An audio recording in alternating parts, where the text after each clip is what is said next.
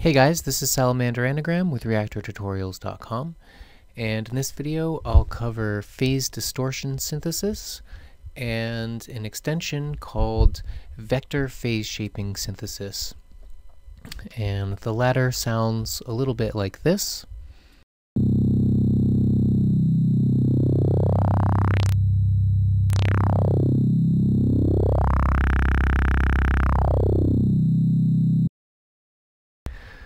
So let's build this from scratch with a new ensemble, and I'll begin by creating a macro for phase distortion synthesis.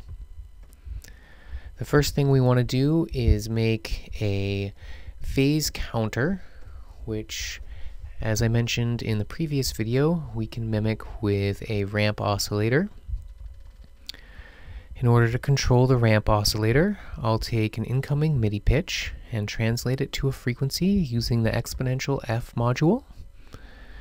We'll give the ramp oscillator an amplitude of 1, which means it will ramp from 0 to 1, and I'll restart it at the beginning of a new gate press. And what the phase counter does is it tells us what our position is in the wave cycle of the oscillator. So at any given point in time, this gives us a value between 0 and 1, where 0 is the beginning of the wave cycle and 1 is the end, and we'll use that value to calculate our oscillator output. In the case of phase distortion synthesis, we will split the ramp signal in two, depending on its value, and calculate the first half in using one macro, and we'll calculate the second half using another macro. So in order to make this happen, I'll create a compare module and a knob named D. And anytime you have a knob controlling a module that's running at audio rate, it's good programming practice to translate the event signal coming from the knob into an audio signal using an audio smoother module. So our knob D is a value from 0 to 1, and whenever our phase is less than D, we want to calculate our signal in one way, and whenever it's greater than D, we want to calculate our signal in another way. So we'll connect the greater than output of the compare module to the position input of a selector module. This is a pretty inefficient way to do things. If we were in core, we could make this happen a lot quicker, but since I like to keep these tutorials in primary, we're just going to have to accept the CPU hit. There's no efficient way to calculate an if-then statement in primary at audio rate. You can do it pretty well with events, but audio is a different matter. So next, let's create a macro that will shape our phase when the phase is less than our D value. So for this macro, I'll want D and X as inputs, where X is the phase. And this will be running into the 0 input of our selector scanner. And next, let's duplicate this macro, and the second macro will be for shaping our phase when X is greater than D. You can make this setup somewhat faster by setting the curve mode of the selector module to none in the function tab of the properties. But again, just using core is a much more efficient way to save some CPU with this algorithm. And the reason is we'll be calculating both of these macros for every sample, even though we'll only end up using the output from one of them. And in core, you can avoid that. Alright, so let's shape our phase when the phase is less than D, and the function for this is we're going to divide X over D times 2. So this is fairly easy, and it defines our oscillator during the first part of the cycle when x is less than d.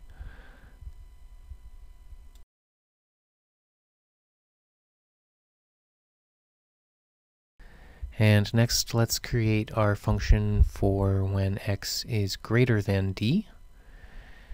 And this one is a little more complicated, but it's still fairly simple. We're going to subtract x from d, and we're going to divide it over 1 minus d.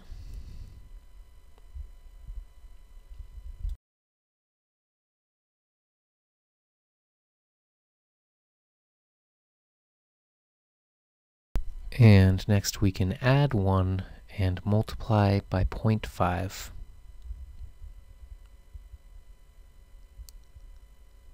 So this macro represents the second half of our phase shaping function, and the reason why this algorithm as a whole is called phase distortion synthesis is because we're taking our original incoming phase and distorting it with these phase shapers, and we'll use the distorted phase to calculate a cosine wave. So once we have our signal passed through the selector module, we can add a cosine function from the math menu.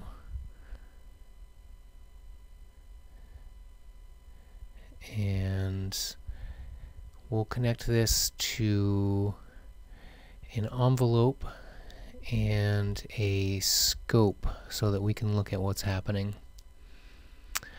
So I created a single cycle scope as a quick tips video a while back, and I'll be using it an awful lot for every time I make an oscillator, for example, because they're extraordinarily useful. And we'll multiply the output by a simple AR gate, and this will just prevent clicking whenever we press or release a new MIDI note. Alright, so once we connect this to the audio outputs, we'll be ready to go. And depending on the value of D, we can get a number of different waveforms. When D is equal to 0.5, we'll end up with just a simple sine wave. And as we shape it around, we can distort it into almost a saw or ramp type of a shape.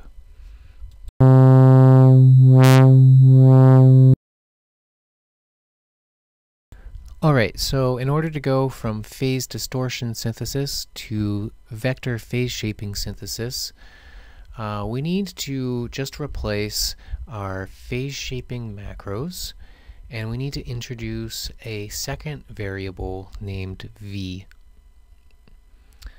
And V will also be run through an audio smoother, so we can turn it and not produce clicks in our audio output. So let's run our value of V into both of our phase shaping macros.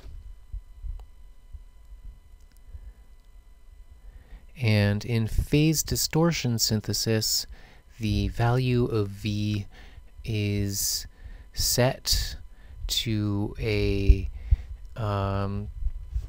constant value of 0.5.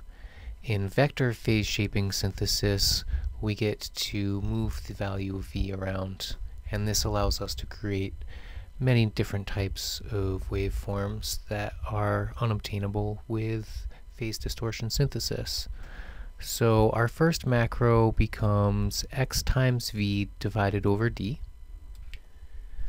And for our second phase shaper, we need to replace our last two values. The division is going to remain the same, but instead of adding 1 and then multiplying by 0.5, we need to first multiply by 1 minus V and then add V to the output of that. So take V, subtract 1, and multiply it by the output of our division, and then add V. The final output of this oscillator can be pretty useful for various types of synthesis, especially formant synthesis when you set the value of V to be equal to a whole number, and then modulate D around the 0.5 area. You can get some pretty cool effects. So everything else can remain the same. We just needed to edit our phase shapers.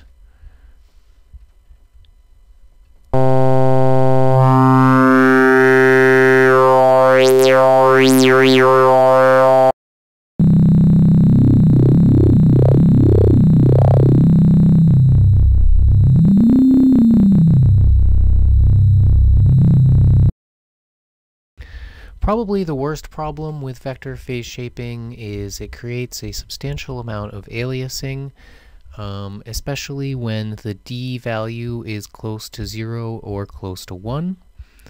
There have been some algorithms proposed to reduce the aliasing. I wasn't really able to get great results out of any of them.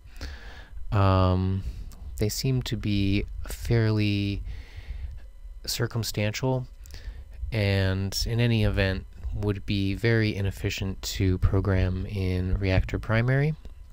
Definitely would require going into core to do properly.